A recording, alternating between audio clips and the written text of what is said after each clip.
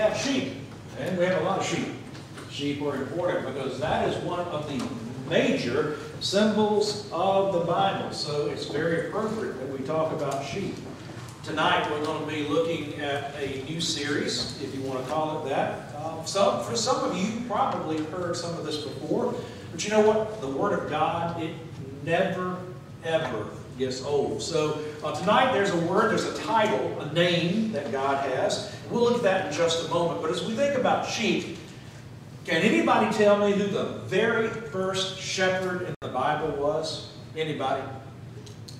Abigail. David.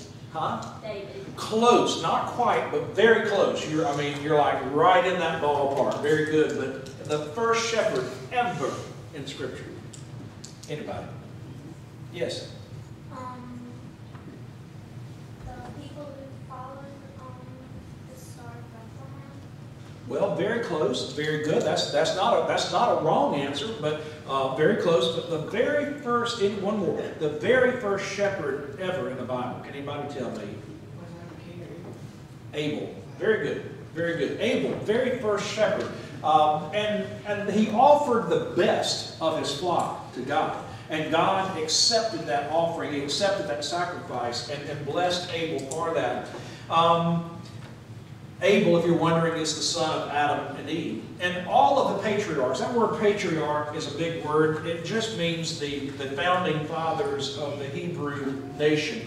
The patriarchs are very simple to remember. Abraham, Isaac, Jacob, and Joseph. There are some others if you go into all 12 of the sons of Jacob. Yeah, that's right. You go all 12 sons of Jacob. They too are patriarchs. You know, Judah, Reuben, Dan, Issachar, Naphtali, on down the line. But for our purposes, Joseph will do nicely. David, as I think Abigail said, and one of the others said, is probably the most famous, the absolute most famous of the shepherds. David he started out as a shepherd when he was a teenager, not much older than y'all are tonight. And he later became a soldier, and eventually he became, before he was a soldier, and while he was a shepherd, he's also a songwriter. He was very, there's a word that we use, it's called eclectic. Not electric, that's like with an electric guitar and a shred. That's not what I'm suggesting. But rather although it would be interesting to see him shred a guitar. But with that said, he's very eclectic. He was well-rounded, did a lot of things, and did a lot of things well. He was a songwriter, a shepherd, a soldier, and later he became a king. And he is also the ancestor, humanly speaking, of the Messiah, Jesus. Absolute most famous shepherd ever. Sheep are very important. That was how a lot of the people made their livelihoods. And you started young. We have some young children here tonight, and they would be trained when they were little to start herding the sheep and shepherding the sheep. Because the more sheep and the more goats and eventually the more oxen and camels and such that you had, you could be considered quite wealthy. And it's also important to remember that the sheep, they don't do well just by themselves. If you see the image behind there on the sides, they have a shepherd. A shepherd, in this case, is a very modern shepherd. He has his shepherd staff. Probably, although you can't see it, somewhere in there he would most likely have a dog. Because sheep on their own, they're not always very smart, and they can be contrary animals.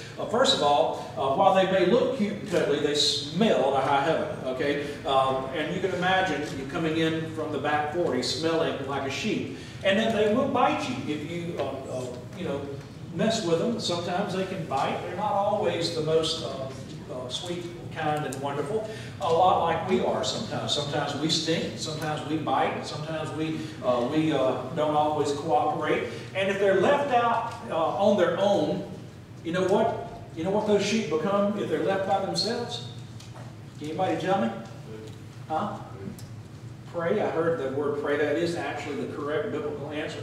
I was going to say a tasty snack. Anybody watch the Bugs Bunny cartoons in the mornings on the MeTV? And I love it when the coyote is trying to get the sheep. And of course, they always have a watchdog that prevents that from happening. It's absolutely amazing. I grew up with those cartoons when I was little. But yeah, they are a tasty snack for a predator or for a thief to come in and to steal.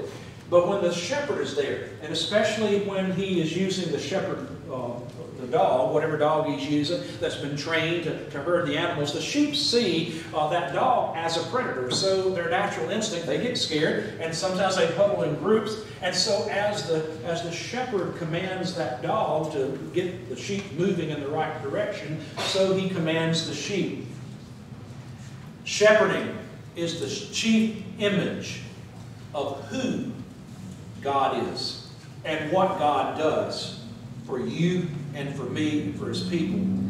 You and I, tonight, young and old, makes no difference. We have a special shepherd that oversees our lives today. We're going to learn, or relearn rather, a special name for God. It's the name, in Hebrew you would pronounce it Yahweh Rohi or Rohi.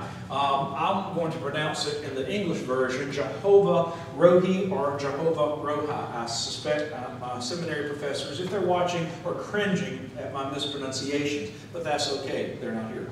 The Lord is my shepherd, I shall not want. That is in Psalm 23:1, and we're going to come back to that verse in just a moment.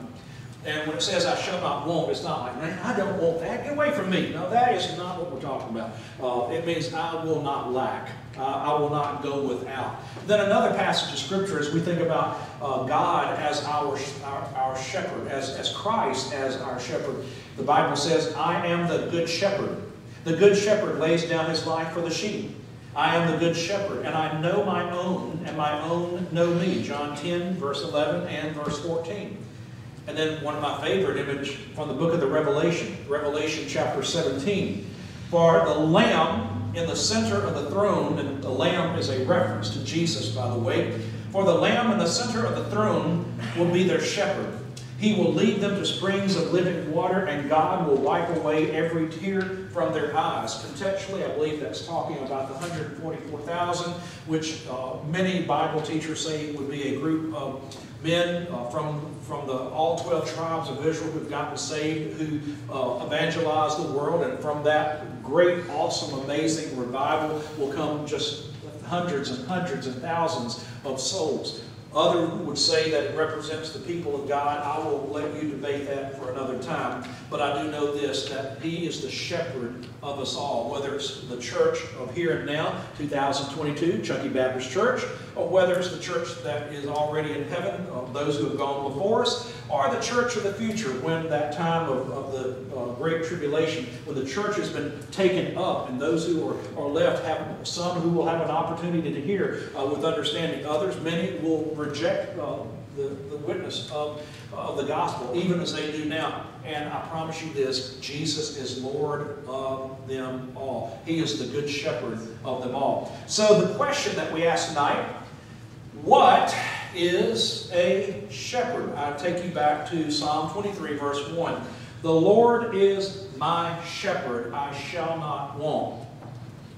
First of all, David is taking a look. You know, David, who is a shepherd and a songwriter, he's looking at God in a very personal and very practical way, because David knows a thing or two about being a shepherd. He says, "The Lord is my shepherd." That's a personal relationship. He's not saying that God is a shepherd or He's like a shepherd, although that would still be accurate. But He's saying the Lord is my shepherd, a personal shepherd. In the language of the Old Testament, the word rohi or rohi means to pasture, to graze, to tend.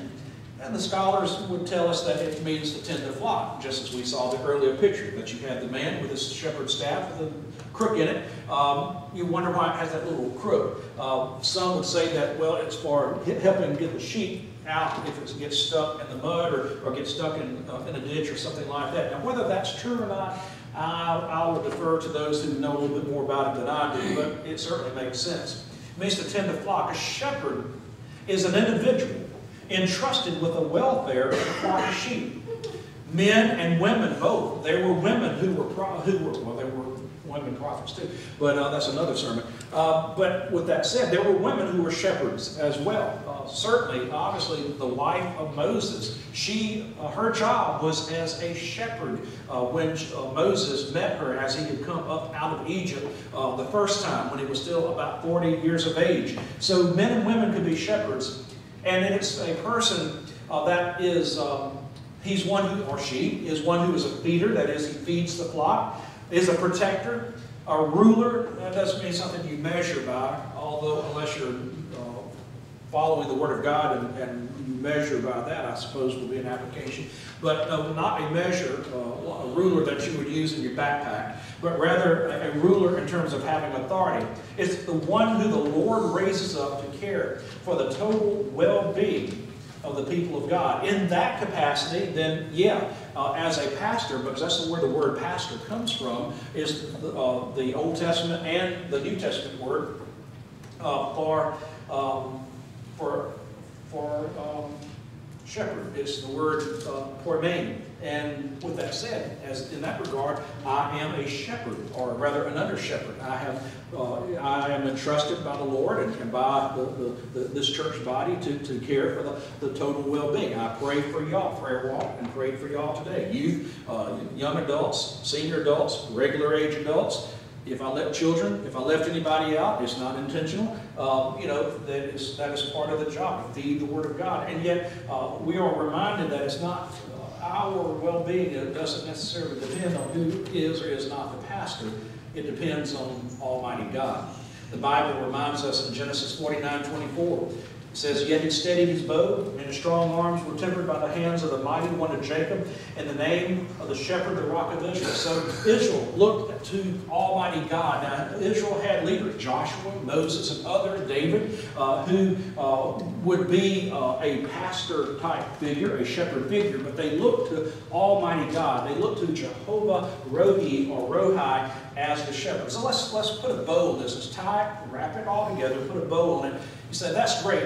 You've given us hopefully a little snapshot of what that word means in the Old Testament as we think about what is a shepherd tonight.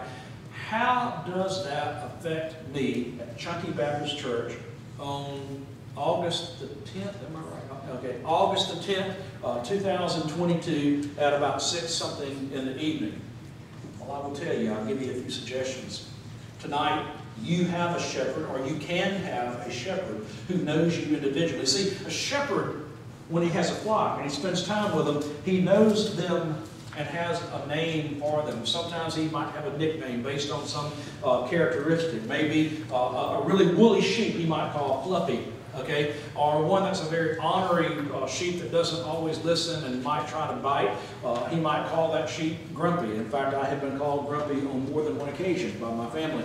I don't know where they get that from. Seriously, I know. And then you might have one that is just, he smells to high heaven. It's just gross. You might call that one Stinky. I mean, he might have a nickname. Well, the Lord knows you individually. He knows you by name. He knows you, and He knows everything about you. He knows the good, He knows the bad, He knows everything in between. And He calls to you, and you can, and ultimately you will respond.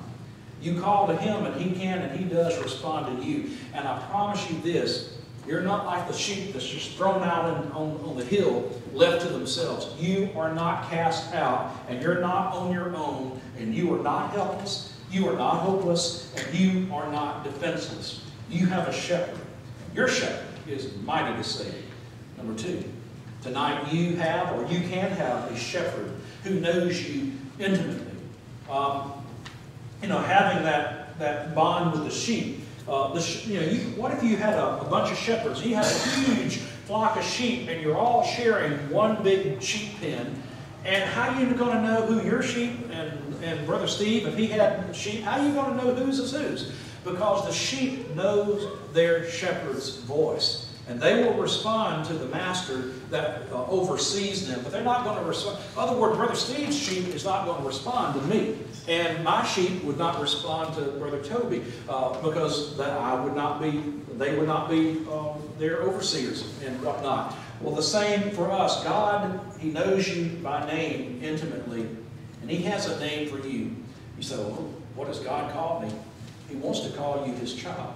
He wants to call you His son or daughter by grace through faith in Jesus Christ. He knows the smallest detail about you. There's a bond there, and that bond cannot and will not be broken if you put your faith and trust in Jesus Christ. There's nothing you can do to ever take yourself out of the hand of God. He's got a grip of grace on you. Amen? Amen. Amen. Tonight, if you do not know God, if you do not know Christ as your personal shepherd, you can. Call on Him by faith tonight. Respond to His calling of your name tonight. I'm not going to try to do the call thing. I think that's actually for pigs. I've heard that done. But you get the idea. When somebody calls your name, when I was walking in a Walmart one time in North Mississippi, ain't nobody in North Mississippi knows who I am. And I heard somebody from down one of the aisles, hey, Brother Charles, or hey, Charles Moore. That got my attention. I responded to my name. God calls you by name tonight. As we stand and sing our hymn of invitation, if the Lord is calling your name to trust Him for the very first time, come on down. Let's nail it down together, and you can have that sense of you do have a personal shepherd. It may be some other decision that the Lord has you to make public. Then you respond to your shepherd tonight. And that's not just for the young. It's for everybody. And if you don't have a church home, I promise you, let Chunky Baptist Church be that church home. We will love you and we will receive you with open arms. As we stand and sing our hymn of invitation, you come tonight.